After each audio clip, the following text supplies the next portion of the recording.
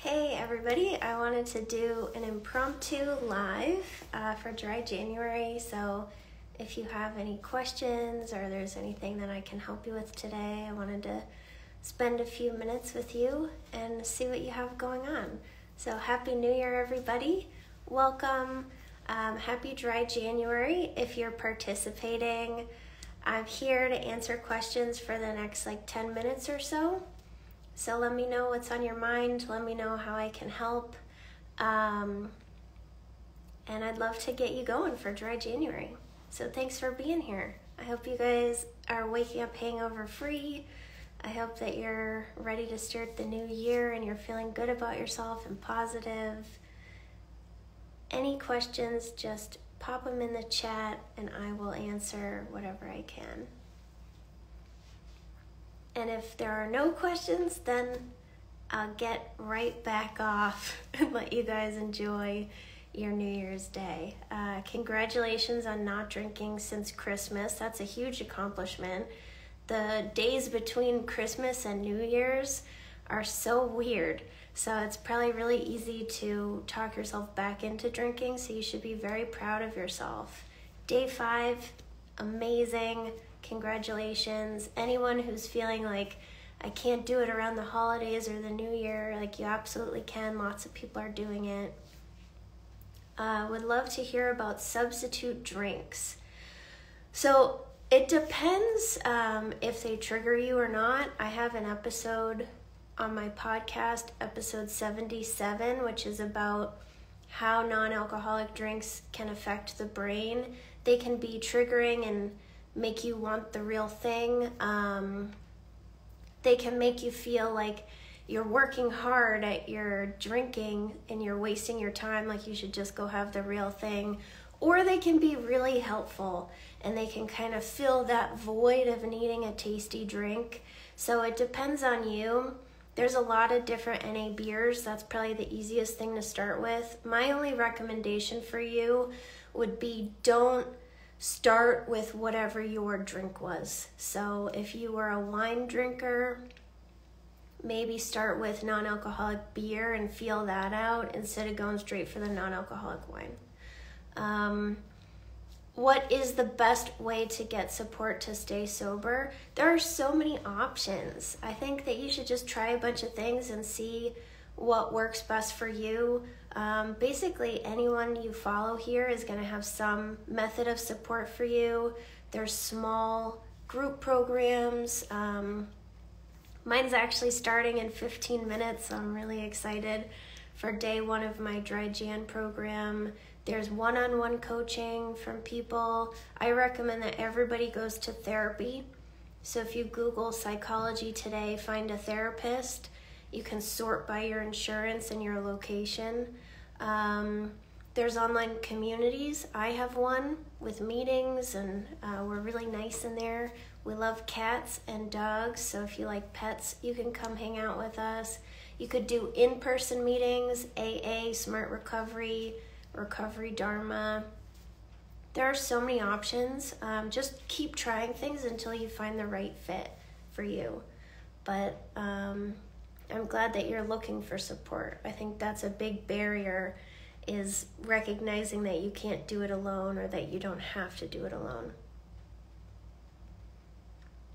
104 days. Amazing. Congratulations. That's a huge accomplishment. Thoughts on Heineken Zero? I think it's awesome. I drank a ton of non-alcoholic beer when I quit drinking. Also in that episode that I was referencing, episode 77 of my podcast, I talk about the 0.5% drinks and all about how that affects the brain and if that's okay to drink. But anything non-alcoholic is fine as long as it doesn't trigger you. If it triggers you, then that's good to know. And don't even bother trying them because there's lots of stuff to drink that's not alcohol or a non-alcoholic version. Any other questions, just put them in the chat. Can you do partial Dry Jan? Do you mean quit for 2 weeks and then go back, or do you mean damp January where you moderate. I think those are two different things. I think any amount of time that you quit is awesome. If you quit for 1 week and that's all you can do, you learn stuff in that 1 week. Even 1 day or 2 days, you still learn something because you're existing in your life without alcohol. So any amount of dry time is beneficial. I don't think that damp Jan, where you moderate, is a good idea because, you've probably already been trying to moderate, right?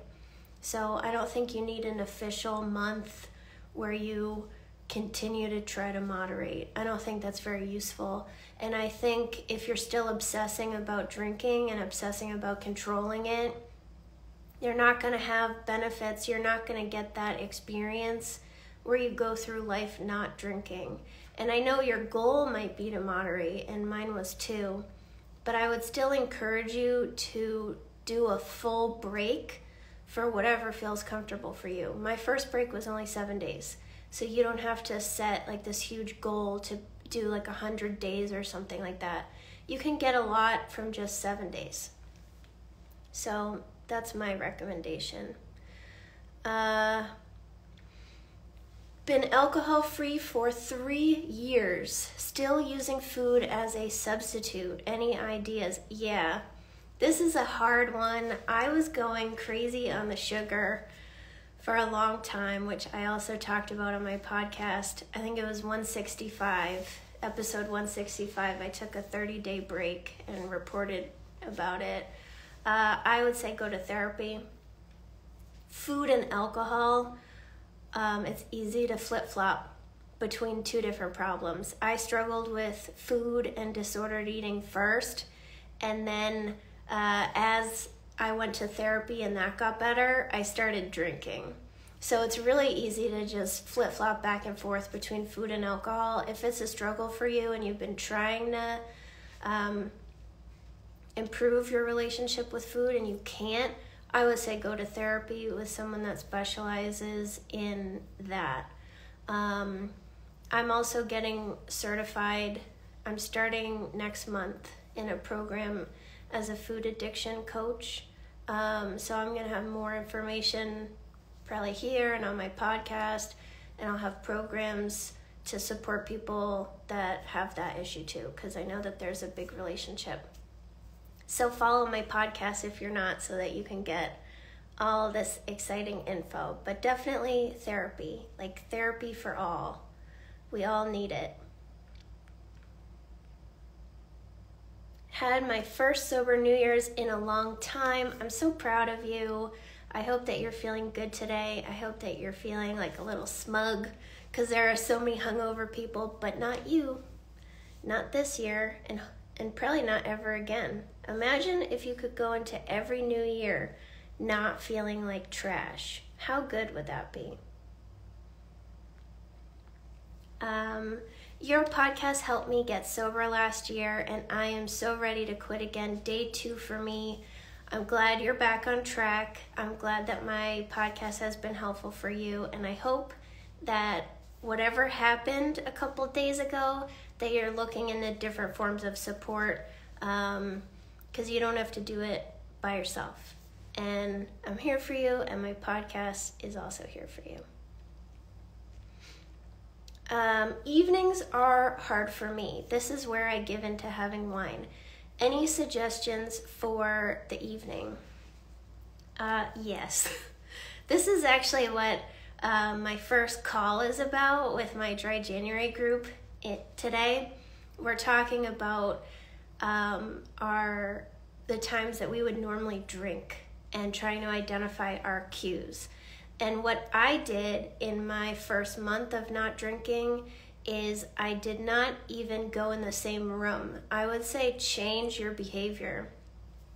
I used to get drunk on the couch and watch TV all night. So in the first month, I didn't watch TV at all. I didn't even go in my living room. So I would say change the environment, change your activity. If you just remove alcohol and you keep trying to live the exact same life, it's a life full of triggers and cues to drink. And we give up our hobbies and everything so that we can drink. So without alcohol, that life is pretty empty. I had no hobbies or activities that I enjoyed. I just like to sit around and drink. Sitting around not drinking is pretty boring. Is vaping bad? Yeah, it is. I don't have expertise on that, but that's all I gotta say. I would look up some more information on that or talk to your doctor or find a group. But if you're interested in quitting vaping, I think that's a great first start. I know that's so hard to quit vaping. I've had a few people in my community that have said that that's harder for them than not drinking. So just know that like you're not the only one struggling with that.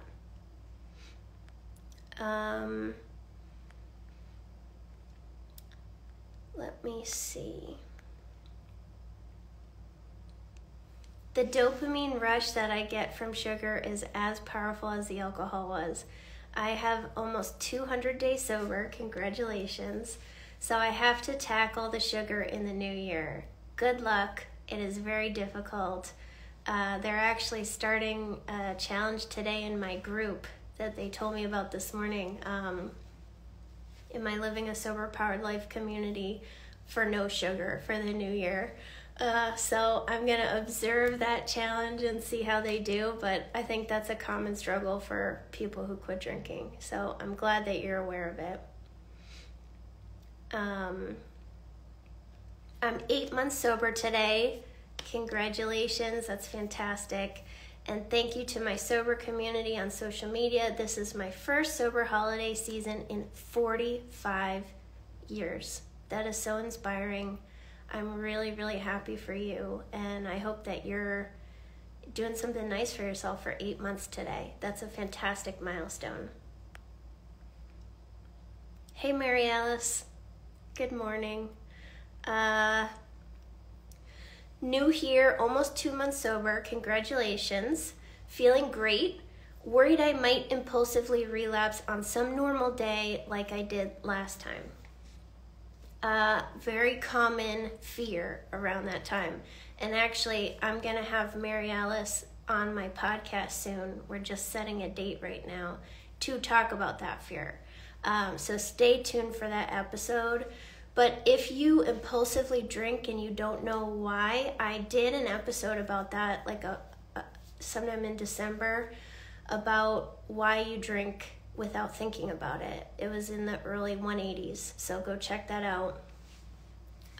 If that's happening to you, I think that you need to look into some more support so that you have some accountability. So whether that's a sponsor, AA meetings, virtual meetings, a therapist, a coach, whatever it is, you think about that support when you have the impulse. And hopefully that gives you enough pause where you don't follow through. So more support, and it's very normal to have that fear.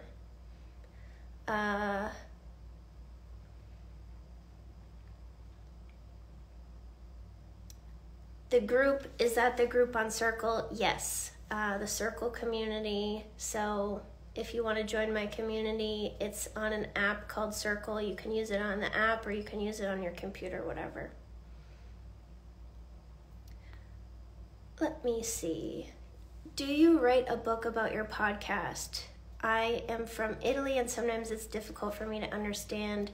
It would be easier reading what you say. Actually, guys, I am writing a book. You heard it first. I haven't announced it. I am writing a book myself, and the launch date is January 1st, 2025. I'm self-publishing it, which I don't know how to do, but I'll figure it out. So 1 year from today, you can read my book. So stay tuned. Keep hanging out with me. Okay, I have to go in a second. 6 years sober today. Congratulations. That is so amazing. And that's it, guys. I gotta go. I have my Dry January group in 5 minutes that I have to get on, but I really appreciate you guys hanging out with me and asking questions. And I'll see you again soon. And I hope you have a great New Year's Day.